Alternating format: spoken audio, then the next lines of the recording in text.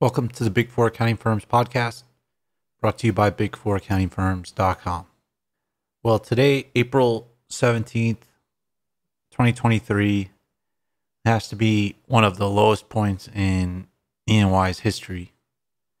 Today, E&Y formally announced, in the US at least, that they're going to be laying 3,000 people off. It was already announced previously, or it leaked out in the UK, that this was going to happen as well in the UK. So it seems to be like a worldwide thing where EY has determined that they're going to have layoffs. Now, what's weird is this is directly coupled with them calling off their split up plans and Project Everest. And Project Everest was where they're going to split up the audit firm and the consulting firm, and then IPO the consulting branch of E&Y. So this is just huge news in the Big Four, especially after the executives announced that the split up was going to happen. It was previously called off, or it was rumored to be called off, and then the executives or the CEO said that it was going to go forward, guaranteeing that it was going to go forward. And then now here we are a couple of months later, and it's completely called off. And also people are getting laid off, and also who knows what's going on with compensation. Reportedly, there's still going to be raises and bonuses. But just like all the Big Four, it all depends on the results. Now, we know at the Big Four, this is not surprising either, because we are raising questions when this was first announced of like, why would you do this during supply chain problems, economic downturn? But management was just talking about how great the economy was, despite signs that there was huge struggles everywhere, especially with E&Y, because E&Y audits tech companies, and tech companies were some of the first companies to be experiencing bad times during the economy. But apparently what's really done E&Y in is venture capital. Apparently they've done a lot of work with venture capital, and venture capital has completely stopped all kinds of work, and therefore, but also M&A. So, and E&Y has a different division for M&A consulting. And so that has completely halted in a lot of areas. And so there's just a big swath of revenue that's gone. And what does that mean? That means people with low or no utilization. And so it just makes them easy targets for layoffs. And I'm sure E&Y was waiting to do this until after the split up. But now that it's called off, they're just going to go through with it. And the reason I say that is because how did E&Y know to lay these people off right after the split up? Or right after the split up was called off? It's because they already had this planned. Whether the split up happened or it didn't, they were going to lay these people off, and they were just painting a rosy picture. But I mean, this is just crazy news. And the other thing, the E&Y, at least E&Y UK, was a little bit more straightforward, and they said that, or I guess they didn't really say it. It just leaked out that they were they knew a lot of people were going to leave. And just morale was going to be low, and they're going to have to lay people off. But I think a lot of people are going to leave. I think a lot of trust has been lost in E&Y executives, because how could you trust these people? Because there's just so many failures throughout this process of forcing a split when it didn't make sense, saying that it was going to happen. It didn't happen. And now you expect people to believe that you're going to have bonuses and pay raises. And what happens if you don't go through with that? It's just like, how do you believe these executives? This is just, but I mean, I talk about this frequently on this podcast about Big Four partners, and over the years, people, a lot of times they don't like it. Say it's pessimistic. But I mean, you also don't have to listen to this podcast if you don't like it. But the reason I bring it up is because why I talk so frequently about I guess the best way I could say is like the sociopathy of partners. They're sociopathic. They're very political and mechanical, and they promise things that they don't deliver, and they say they do things that they don't do, and that's just what it makes it hard to work at the Big Four. And I talk about that frequently on this podcast. Like if they were just a little bit more genuine, then it wouldn't be so hard and more realistic as well. Because it was obvious, even an associate could be asking, why the heck are we doing this deal right now? It doesn't make sense. But the executives are, synergy, this, opportunity. There's going to be plenty of, there's more opportunity after the split, blah, blah, blah, blah, blah. Selling smoke and mirrors. And that's just what partners do. But it's also open.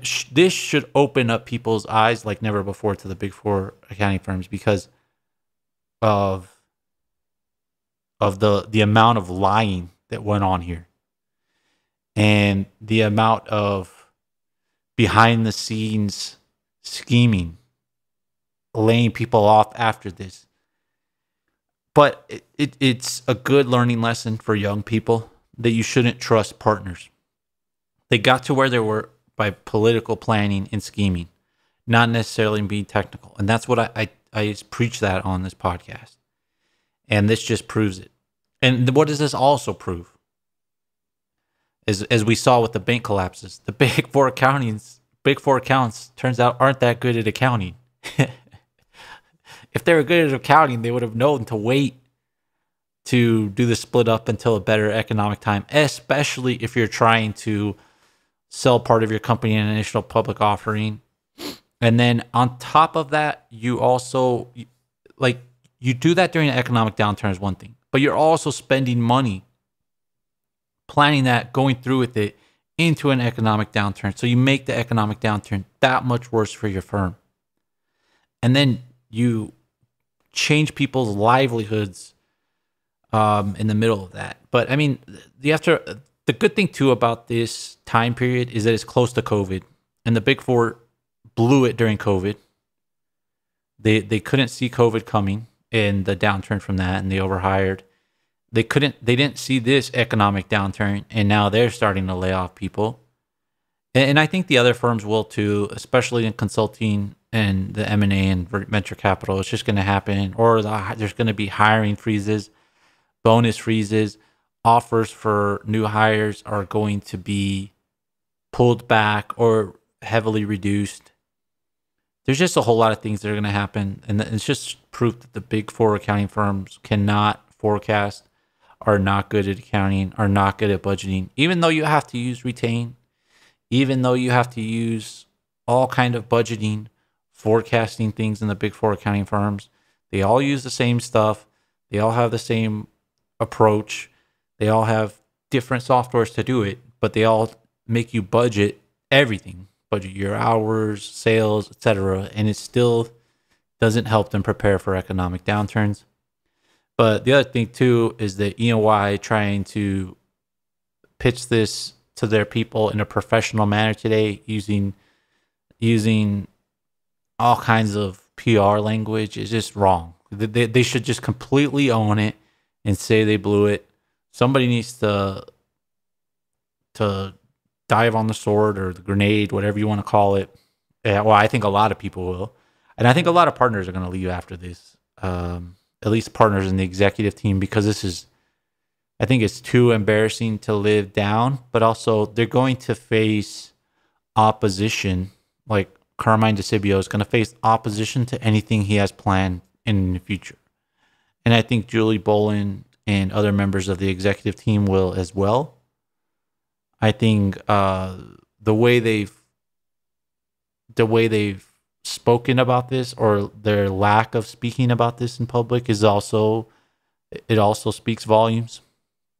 But the loss of trust of E&Y, not necessarily in the market yet, but with their staff and the people employed there, is utterly destroyed.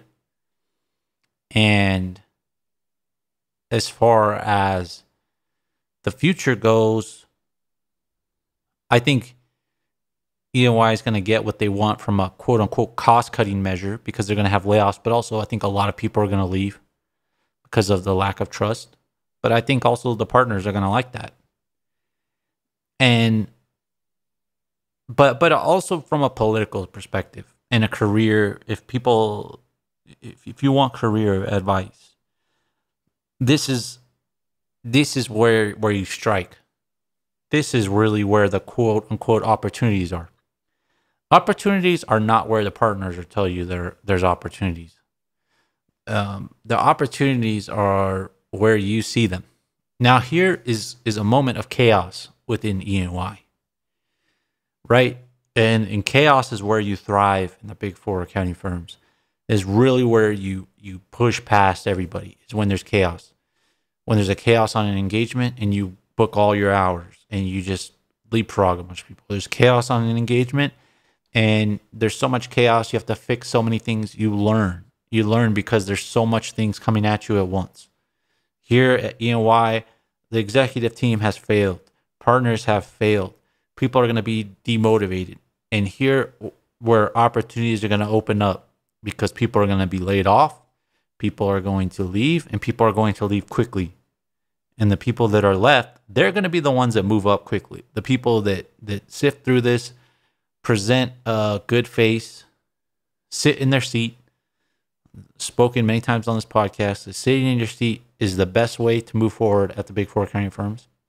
So the people that are left standing after this complete mess are going to do well.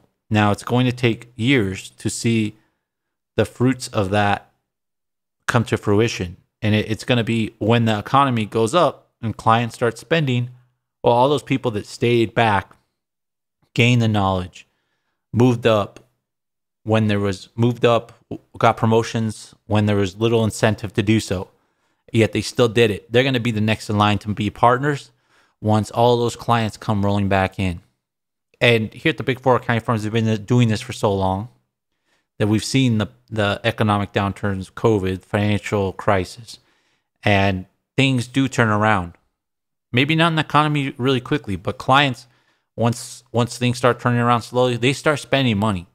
And once money gets starting to spend, that's when partners are made. And so this is going to separate the strong from the weak-minded.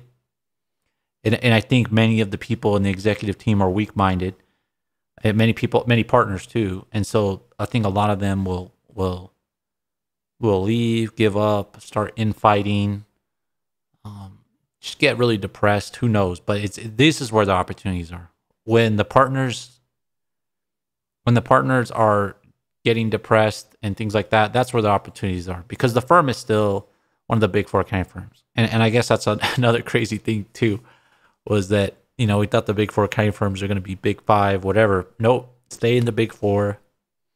They're going to be the big four. People are still going to use the big four. People are still going to use E&Y. So if you're a young person and you're working at E&Y and you're not weak-minded, and you don't really care about validation from partners and stuff like that, then this is a good opportunity to move up, because a lot of weak-minded people are going to give up during this time period. But there's a lot more to come from this. I'll have a lot more thoughts on this in the future. So make sure to subscribe to the podcast. We also did a little write-up about the latest news, and we'll be putting that in the show notes as a link. So make sure to check that out. Thanks for listening.